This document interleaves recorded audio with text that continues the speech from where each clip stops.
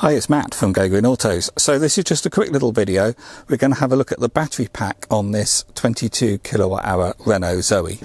So this is a 2016 Renault Zoe and it has done 24,500 miles. So I've got my scanner plugged here in the diagnostic port. The ODB2 port on the Zoe is behind that rubber base in that pocket. And we've got the ignition turned on, and I'll just show you here. I've got my scanner plugged in here, and on the Zoe we're going to look at the BMS module, the battery management system, and it's going to scan the BMS, and we're going to look at the live data feed. So it's the real-time data coming from that battery pack, and we'll look at all signals. So this video is just going to show you what the battery reports, and we can see down here, if I get my camera a bit closer there, we've got all sorts of information that the battery is reporting. It's reporting the voltages of every single cell in the battery. We are seeing all the voltages there at 4 volts basically, more cells there, and we're basically looking to make sure they're all very similar. And we've got then temperatures of every module, and all at 16 degrees there. We've got some more voltages, more and more and more. And then down here we're then going to move on to some more temperatures, all at 16 degrees, so they all look fine. This is the important one, the battery condition, and that's at 98%, so that's 98% state of health. So this battery has only lost 2% in that time, which is what, 4 years old.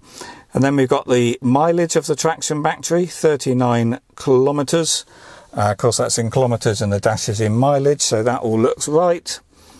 Total kilowatt hours energy, charging, battery's charge is 87.8%, and we can see there the battery is at sort of 90%, so yeah, that all looks good. Then we got some supply voltages, lowest cell charge status, lots and lots of information on here. Buzz bar voltages, lots of them. Interesting one here, total capacity 70.6. I've been trying to work out what that means. I'm assuming that is amp hours, and if you multiply that by the 400 volts to get the kilowatts, you're going to come out at 28 kilowatt hours, 28.24 kilowatt hours, which does seem a bit high. These are always stated as 22 kilowatt hour battery pack.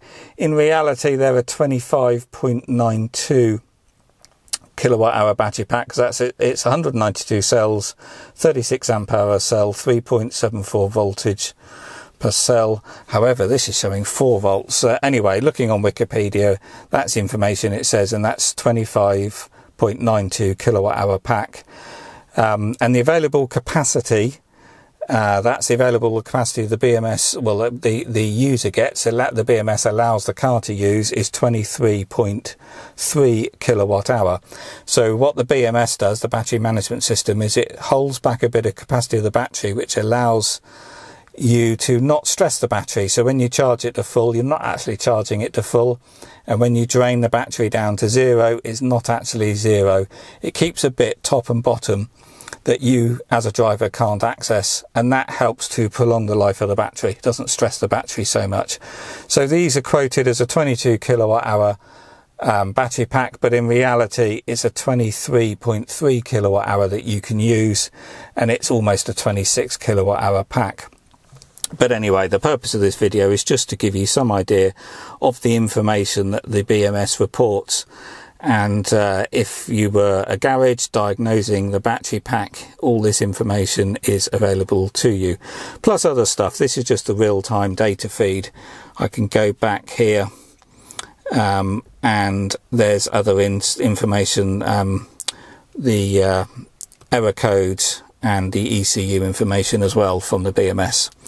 So I hope you find that useful, just a little insight to how the battery packs work there on an electric car.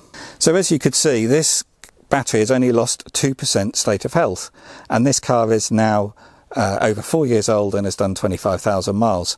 So some cars are better than others. The batteries on the Renault Zoes are particularly good. They do degrade at a very low rate, generally less than 1% a year.